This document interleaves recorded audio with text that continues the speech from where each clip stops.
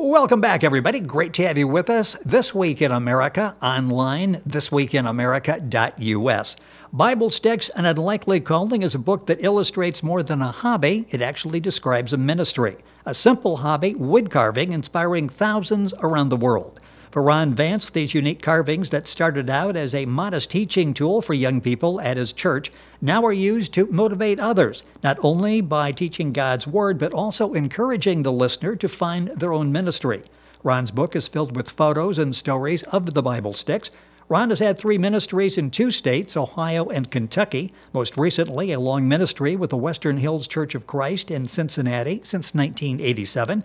He's been in associate positions in all his ministries, focused on youth and education, a graduate of Christian University with 2 degrees, author of Bible Sticks, An Unlikely Calling, Ron Vance, with us on This Week in America. Ron, welcome to the program. It's great to have you with us. Thank you. I am very excited to be here also. I'm excited about this because you've got really a unique talent that sort of you didn't set out to do this. And let's start right at the beginning of the book, which will give us a little insight into your mindset as you go into projects like this. You've got 2 of your favorite verses in there from Colossians chapter 3. Give us those because they've really been sort of the roadmap you've used through your life. I have a Bible right here, and these are definitely some of my favorite verses. In Colossians chapter 3, verse 17, it says, "And whatever you do," and I love the way it starts out, "whatever you do, whether in word or deed, do it all in the name of the Lord Jesus, giving thanks to God the Father through him." In other words, whatever you do something that will bring glory and honor to God. And then the second one's found in that same chapter. I think it's fascinating. It's in that same chapter of Colossians 3, just a few verses down from there. And verse 23 starts out, "Whatever you do," the same way, whatever you do, says, work at it with all your heart as working for the Lord, not for men. In other words, whatever you do your very best. And so I have taken those 2 verses as a model for my life to, first of all, do whatever I do to glorify God, and then secondly, do my very best. And I have discovered if you take those 2 principles, God will bless it beyond anything you ever imagined. And this book is just one example of how he's done that in my life. And very simple principles, and I wanted to start with that because that really forms, again, what you are doing and how it's very simple and can make a huge difference not only in your life, but in the lives of other people. As I mentioned, you're touching thousands of people around the world. You'll find, by the way, if you go to our website, thisweekinamerica.us, there's a video version of the program, which is up on YouTube, and in a few minutes, Ron will be showing some of his carvings. You can get the audio version. You can pass along to people. The book's available at Page Turner, and we'll go through that here in a few seconds. But this, I mentioned you started this position in 1987. 1988, you're asked to be a dean for a week at Wilderness Camp at Woodland Lakes Christian Camp in Amelia, Ohio. It all started for you there. This was not a grand scheme you had in mind that I'm going to do this. You were what? You were looking for a walking stick. Out of looking for a walking stick, it became Bible Sticks. We did a lot of hiking that week, so I thought, you know what? I need a good walking stick, so I picked up an old piece of wood off the ground. This is what I used to hike with. As the week went, I thought, you know what? I've never really tried a whole lot of carving before. I'm going to carve the name of the camp. So it says Woodland Lakes on that side. I put the date, which was back in 1988. I even filled it with names. It wasn't a big group, 11 of us all together, but it has everybody's name who came to that week. And so this was the first thing I ever carved. And it's interesting how things happen. Shortly after that, you're at your cousin's wedding. She did something there that clicked with you, and you thought, I could take these wood carvings that I'm doing and put a message on them. Yeah, that's when I decided. It was kind of a challenge from one of the men from my church. So what are you going to do with that stick that you carved? And I thought, you know what? I'm going to carve one I can use as a teaching tool because I'm always trying to come up with new ways of teaching the young people at my church. And at my cousin's wedding, I saw they had the banners around the auditorium, the worship center, with all the apostles and then a symbol that represented their life. I thought, that's a great idea for a stick. So I carved this one right here. It has the names of the 12 apostles and then something underneath each name. For example, Peter, I have keys because he was given the keys to the kingdom. For Andrew, we have fish because he was a fisherman. John's hearts because he was the beloved apostle. The doubting Thomas, I have two hands. One's pointing to the nail print in the other hand. So each of the apostles have some sort of symbol that represented their life. I then use a wood burning tool to darken in the different areas. And after I carved this, I got such a reaction from it. I thought, well, maybe I'll try another idea. So that's kind of what got me started doing these. You know, after all that you've done, and we'll talk about some of the different sticks and the messages, that one, the 12 Apostles, I would think would have to be special. This was sort of your entry into this. It was, and there's no way that I thought I could do something like that. And, I think I was as amazed as anybody, if not more, with the way it turned out. And so, again, that's why I've concluded this is all a gift from God. And, if it were up to my skills and abilities, they would all look like that first stick I showed you, that camp stick. But it's because of what God can do that other things can come about. And the tools you use, once again, it shows God's influence in doing this. This is not like you've got this huge workshop and you've got 3-4 people working for you on this process. You basically used, I want to say primitive tools, but basic tools like most of us have. Yes, I just used an X-ACTO knife, and I do have my knife here with me. I started out using this years ago, and I still use the same knife today. Just an X-ACTO. People have told me, you need to get a better carving knife. So I did buy a really nice carving knife. Didn't like it. Found myself going back to the X-ACTO. I think part of it's what you're used to, but I do like X-ACTOs because if the blade goes dull, you just pull it out, throw in a new blade, and you're good to go again. And I don't go through blades that often. People think, oh, you must go through like a blade a day, but it comes out to maybe 3 or 4 a year. So, it's not like I go through them all the time. How long does it take, and I know it's varying degrees of time that you've got involved in each of these, but what is the time span to do an individual stick? The first one start out really quick, because they're a little easier and small, or not as complicated, maybe half a year to a year. And then as time went, they became more challenging because I'm always pushed myself. Trying to think, what can I do to take myself to the next level? And so the later ones took me 1.5 to 2 years. One of the most latest sticks I've carved actually took me 3 years to carve. So start out a little bit shorter, but as time goes, like I said, I'm always pushed myself to see what I can do next. If you go to YouTube or go to our website, thisweekinamerica.us YouTube channel, you'll see Ron, and he's holding up some of the sticks as we're talking. Of course, you can see all of the sticks and the stories behind them in his book. It's called Bible Sticks, An Unlikely Calling by Ron Vance. The book is available basically wherever books are sold. It's a republished book now available for sale in ebook and paperback at its lowest retail price. Available for sale in all Amazon sites, Barnes & Noble, Page Turner Press and Media Direct Orders, Chapters Indigo in Canada, Waterstones in the UK, Booktopia in Australia and New Zealand, and many more. Links directly to the Page Turner author site by going to our website, thisweekinamerica.us.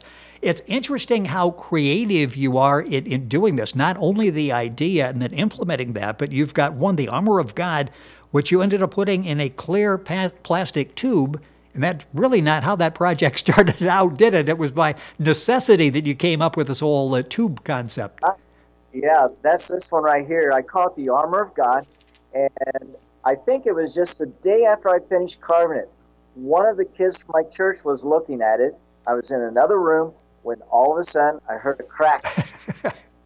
I walk in. He hands it to me in 2 pieces. Right here's where it broke.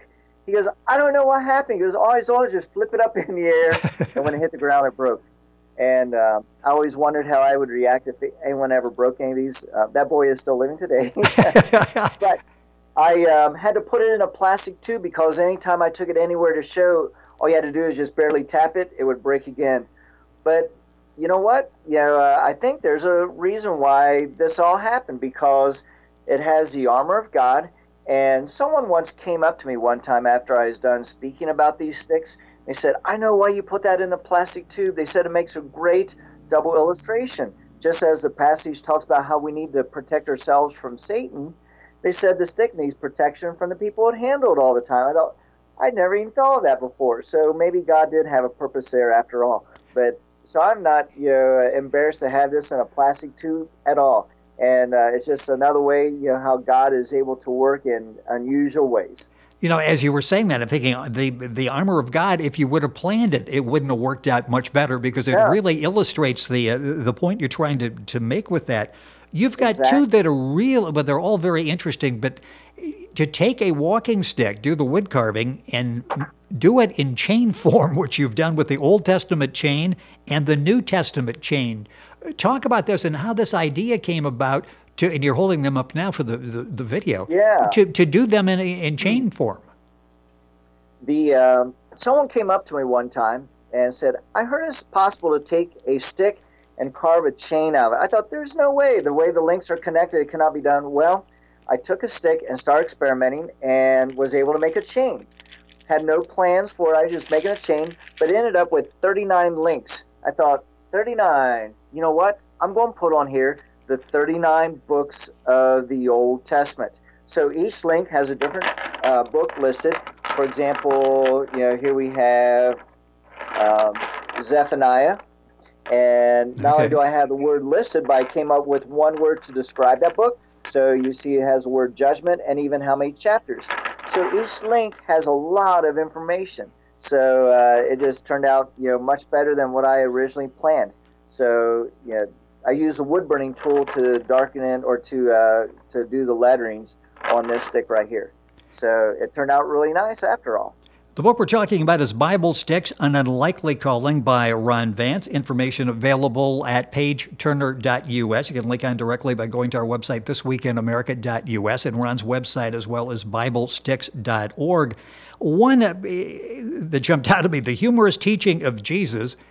And you say people will often ask you, what if you make a mistake? I mean, you get going, you've got 6 months in this thing, and you're making a mistake. Talk about that, because that actually came up during the making of this stick. Yeah, it's called The Humorous Teachings of Jesus. I decided to carve it out of oak because I always wanted to try oak. It's a very beautiful type of wood. I love the grain, but you know what? It is an extremely hard wood. So now I've done one in oak, I don't care to do oak again. But what I did is I did the title, and then I did all these little separating sections. So by now I've already put into this thing 30 hours. I'm ready to do my first passage. It says, pearls of pigs. I even show where you can look it up in your Bible. It says Matthew chapter 6, verse 7. After I carved that in there, I wanted to make sure it's correct. You know what? Matthew 6, 7 says absolutely nothing about pearls or pigs or anything like that. Now, what in the world did I do? I discovered I switched those two numbers around. It's not supposed to be, or it's not Matthew 6, 7. It's supposed to be Matthew 7, 6. I was so frustrated because, again, I put in 30 hours. This is carved out oak. It's extremely hard wood. I now have a major mistake. I didn't know what to do. I couldn't just cut the letter or the numbers out and then re-glue them in the right spot because, one, it will not look right, and two, it'll probably break off in time. After about a month, I finally came up with an idea. Right above the 6 and the 7. I don't know if I can get that close enough to show that or not. Oh, yeah, with the video we can see that, yes. I carved a little arrow. That means if you want to find this passage, you need to switch these two numbers around. Because I typed up a piece of paper with all my passages I was going to put on this stick. That one I typed wrong, so that's why I carved it in there wrong. So I finally put the arrow above there, which means if you want to find this passage, you need to switch these two numbers around. Well, I thought before I go any further, I better check the others. So I look them all up. We're good to go. The next one says camel through a needle's eye, Mark 11:25. After I carved that in there, I looked it up to make sure it's correct also. You know what? Mark 11:25 says nothing about camels or needle's eyes. No, I now have two mistakes. I'm at the very beginning. This is not good at all. I looked for my paper did not say Mark 11:25. My paper said Mark 10:25. Why put 11 not 10? I still have no clue to this day. Well, after about a month or so, I finally came up with another idea. Underneath the 11, you'll see I carved a little -1. That means if you want to find this passage, you need to subtract one chapter. I thought, well, maybe I should make a mistake on the rest of these so they all kind of match. I thought, no, I'm not going to do that on purpose. But to me, it's God's way of making the stick even more humorous than what I originally intended. So here we have the humorous teachings of Jesus, made even more humorous by God. Yes, once again, you've got the title of the stick, and you've got the story behind that makes it all the more relevant. A couple of minutes left in the program, going by way too quickly. I want to talk about what you said is maybe one of your favorite sticks. That's the Christmas stick, and you did this. Not that it's not complicated enough, but you did this all in Spanish. I did, and let me locate that stick here real quick. Whoops. Excuse me for a second. That, and again, YouTube, you'll see the video for this, and you can buy the book, Bible Sticks, An Unlikely Calling. Pictures, the story behind all of the different sticks, and you've got the one there that we were talking about, the Christmas stick, all in Spanish. Yeah. We have a number of deaf people come to our church. So that's why I wanted to do one in sign language. And also we have a number of Spanish-speaking who come to our church. And I take our young people on mission trips to Mexico every year. We've been doing this for over 25 years. So I wanted to do something in Spanish. This one, it's a Christmas stick, so it's very simple, but it's all in Spanish. The very top simply says Feliz Navidad, because I knew people would be familiar with that phrase because of the song you hear on the radio. And then I have everything labeled that you have in a manger scene. But what makes it most unique, it's all carved on the inside. To do that, I carved 4 pillars for each section, leaving as much wood on the inside from the wood on the inside. I then carve the image that's being described. So it's all one piece of wood, but carved to make it look like different pieces glued together. So I have an angel or a star, an angel, the shepherd, baby Jesus. I have Mary, I have Joseph, a little sheep, a camel, and the wise man. So it's definitely one of my favorite sticks. People would ask, as they're watching, like, how do you use these? You have these are wonderful works of art. How are you able to use these as part of the ministry? I started out doing these as a teaching tool for the young people at my church.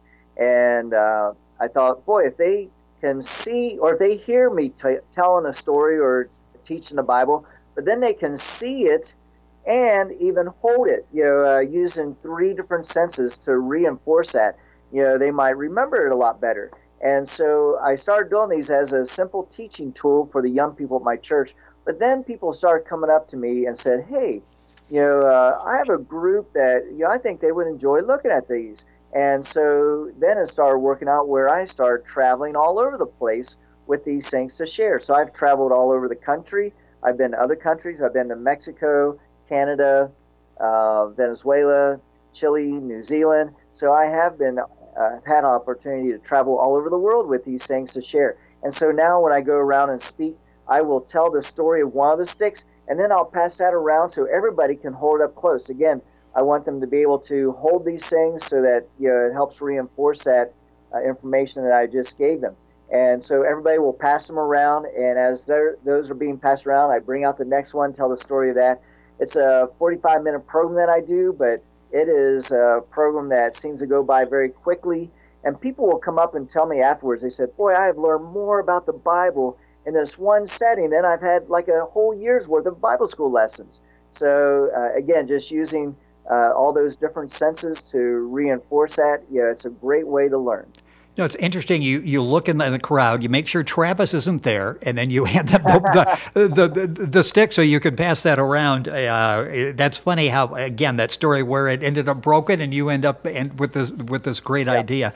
It's also interesting that you started this began in 1988 at the wilderness camp. You're still there, active, right? You still go back and I am. Did you ever get a walking stick that's functional that you can actually use? Yeah, every year, because of that first year, my second year, I went and carved another stick, put everybody's name. So this summer will be my 30th year doing that week of camp. So I do a new stick every year. I've got a couple of those over here too, which are just amazing. Something you still do for everybody that's at the camp. So this one is kind of fun. I took a cedar log. And, of course, you don't want to be hiking with a log, so I cut it down, made it skinny for most of it, but the skinny part is filled with names, and I'll actually do the carving during that week. But the top of the log, I wanted to leave something, but I didn't know what to do, so I just left the big part of it. And then I took a drill and drilled a bunch of holes and then connected the holes, and that's the design that came out. So it turned out pretty good. So yeah, now I'll have about 30 kids come to my week of camp, and with about 12 staff. So we usually have about 42. I limit it to that number because you don't want to be camping out with much more than that. This one's kind of fun also. I came up with an idea to put these letters that spin around. And so you have to line the letters up so they will have the message that's supposed to say. Oh, so yeah. it just has the name of the camp and That's the just dates and the stuff like that. It's so innovative, and what you do, it's just incredible. You have to check the video from the interview today to see what we're talking about and get the book. The book is Bible Sticks, An Unlikely Calling by Ron Vance, our guest on the program. It's a republished book now available for sale in ebook, paperback at its lowest retail price, available for sale in all Amazon sites, Barnes & Noble, Page Turner Press, and Media Direct orders. Chapters Indigo in Canada, Waterstones in the UK, Booktopia in Australia, New Zealand, and a lot more. Ron, a minute or so left in the program. I've mentioned Page Turner here, and I know we were talking about it before the program. The really outstanding book cover that you have. What's this experience been like for you in working with Page Turner? Yeah, they contacted me first and said, we think we can do really well with this book. We can get the word out about it. They said it is such an unusual book, something that is not like any other book that you'll find anywhere. And they were great to work with.